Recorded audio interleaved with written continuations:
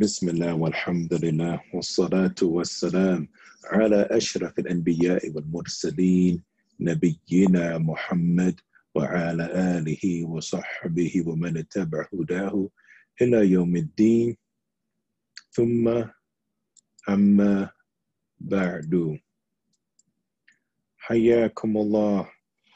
Inshallah ta'ala, this class is going to be kind of fast. I didn't want there to be a week where we just only had like one class or maybe no class. So I'm really pushing myself here, inshallah ta'ala, so we can do this. So it's going to be really short. We're going to cover a small amount of information. Bidnillahi jalla jalaluhu.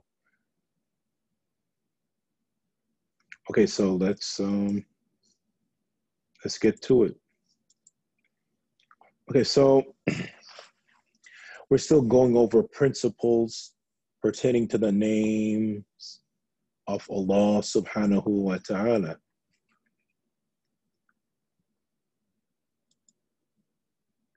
And when it comes to the name of Allah, there are three things those names imply.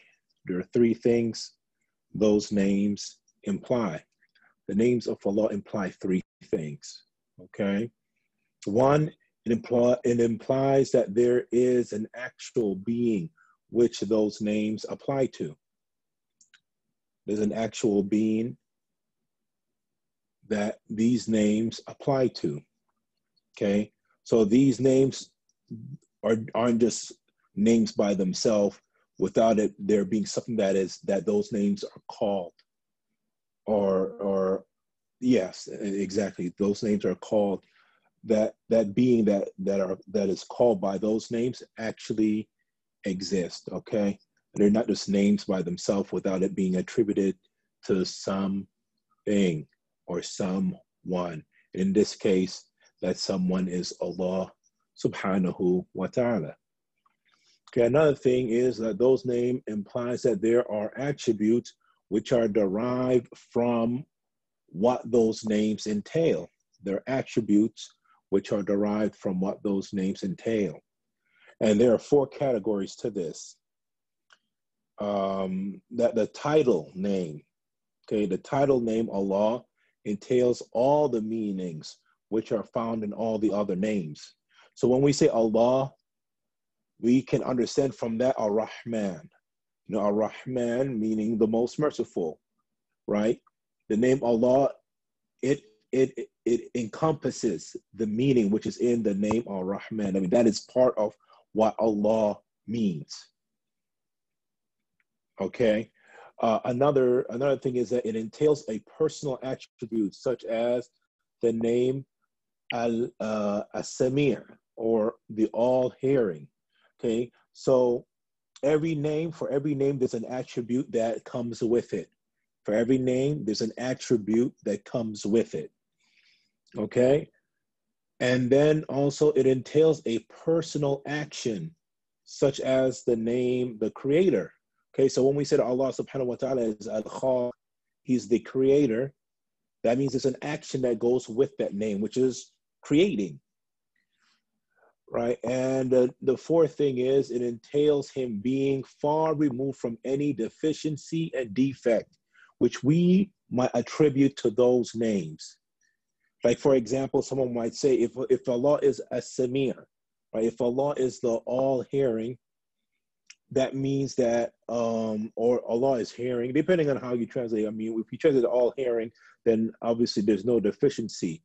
But if you translate it as the hearing, then someone may say, well, there are certain things that he can't hear, or that means that his ears can go deaf because if he hears something, you know, they try to attribute deficiencies and defects which are attributed to the creation when it comes to their hearing and their ears and things of that nature, right? So they use their understanding, their limited understanding of these senses and attributes, and they say, well, then this also will apply to Allah if we say that this is part of his attribute or this is one of his names. Okay, so we understand then that the names that we ascribe to Allah has no deficiency or defect, right? And Allah is removed from all of that.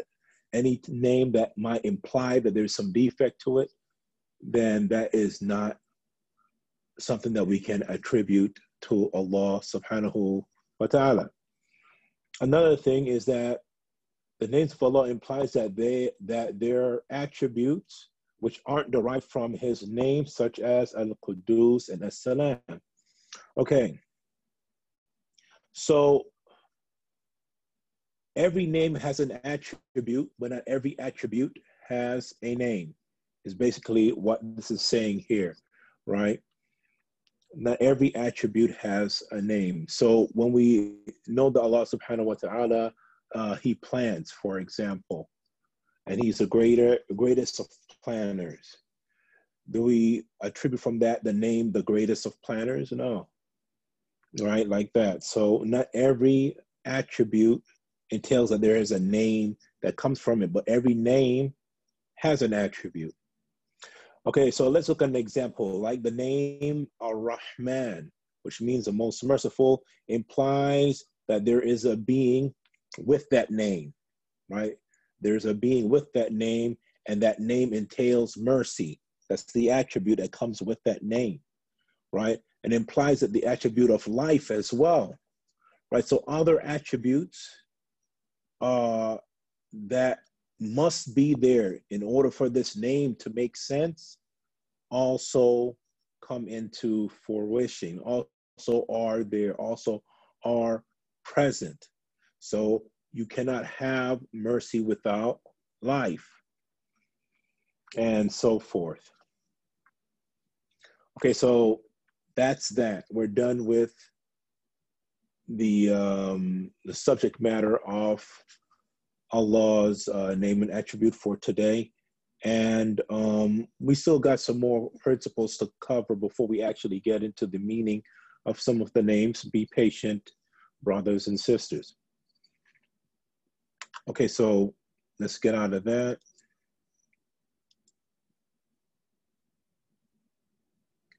And let's go into Fiqh, Kifatul Ghulam. And this is pretty simple. We're continuing from where we left off, and we've discussed everything up to 120, I guess you could say, 120 camels. And that, you know, for every camel after 100, you go back to a sheep for every 5. All right, so that's the last thing we cover. So the Sheikh, he then goes on to say, Bintu Makhadin Thumma Hiqqatan Wal Mi'atul Khamsuna Fiha Dani. Okay, let me say that over again because I messed up the rhyming scheme. Bintu Makhadin Thumma Hiqqatani Wal Mi'atu Al Khamsuna Fiha Dani. Okay, so basically here the Sheikh is saying that for 125 camels, you now have to give a different count, which is a 2-year-old she camel, which is a bint makhad, right? It's a 2-year-old she camel, and 2 4-year-old she camel, which is a hiqqa.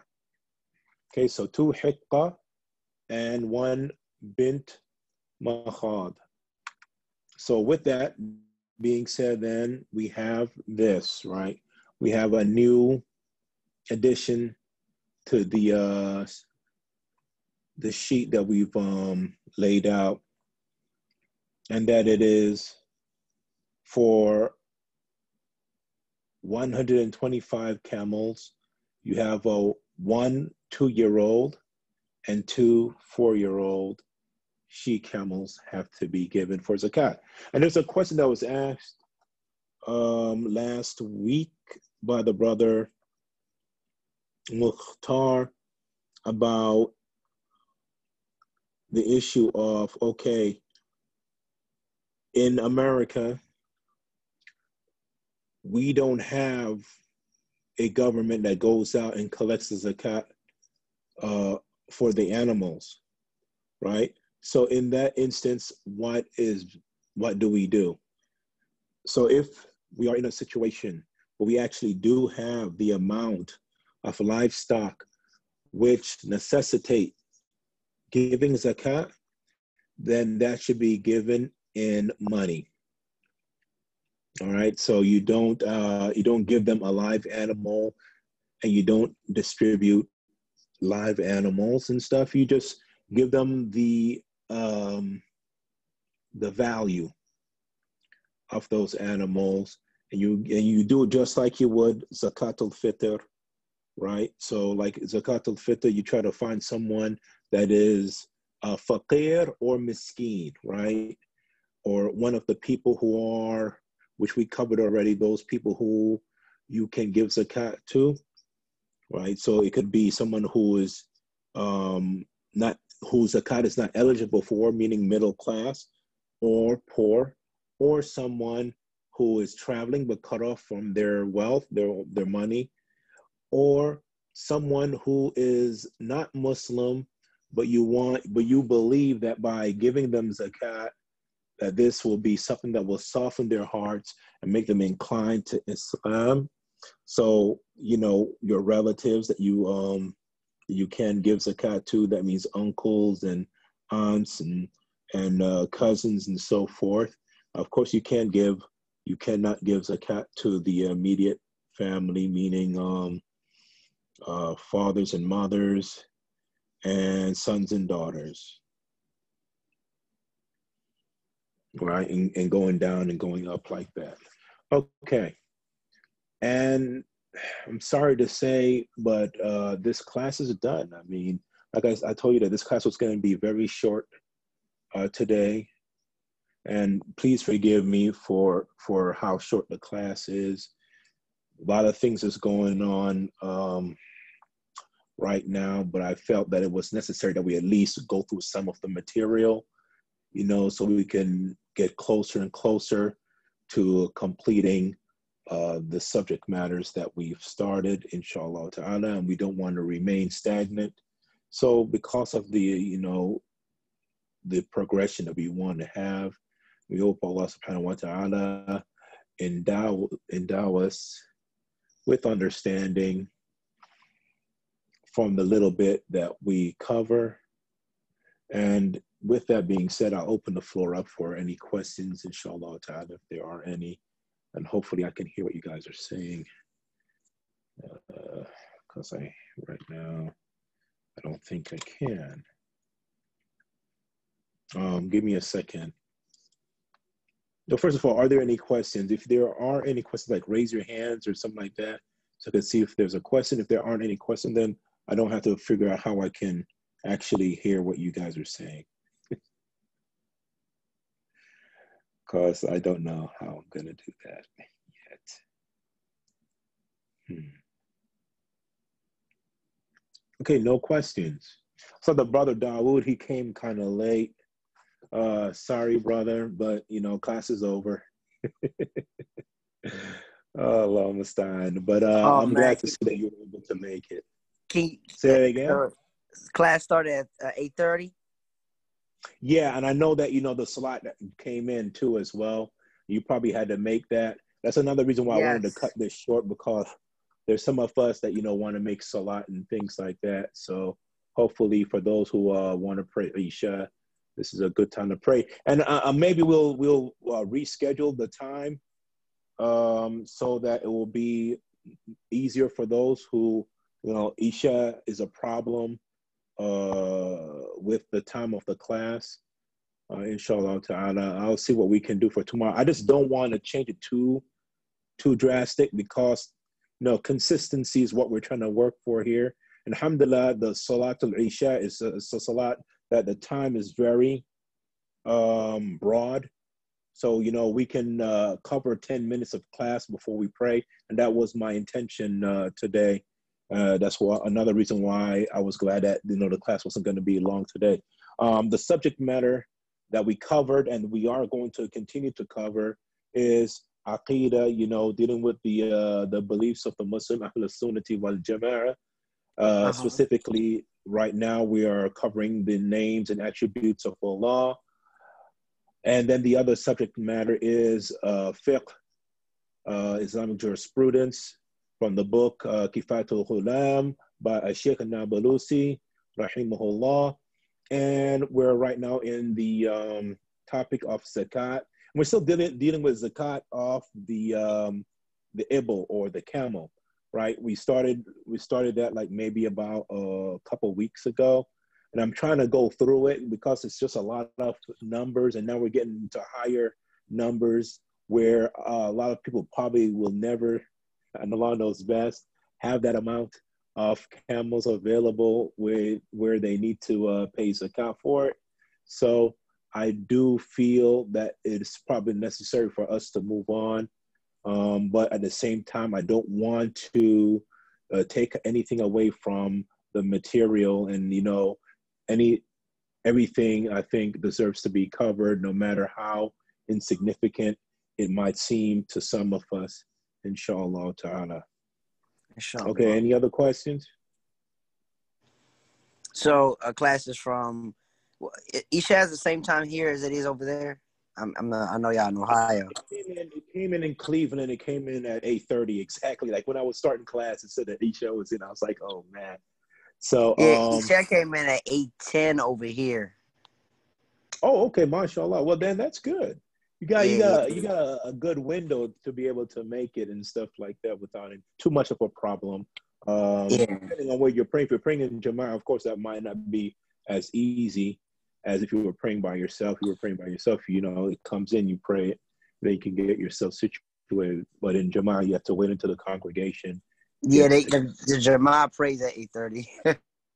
Okay, that's what it is. Okay. yeah, so it's a little tough. Yeah. Okay, inshallah. Okay. So class tomorrow. Class tomorrow, inshallah, and we're gonna shoot for 8:30 still, but we're gonna keep it short so that way, you know, if it comes in at a time when, you know, brothers and sisters have to pray, you know, 10 minutes won't be too much of a hindrance, inshallah, and they could get the class in and also pray Isha, inshallah. Inshallah. Okay, so with that, then we say Subhanakallahumma wa bihamdik wa ashhadu an la ilaha illa ant wa astaghfiruka wa atubu ilayk. Assalamu alaikum wa rahmatullahi wa barakatuh. Wa alaikum assalam wa rahmatullahi wa barakatuh.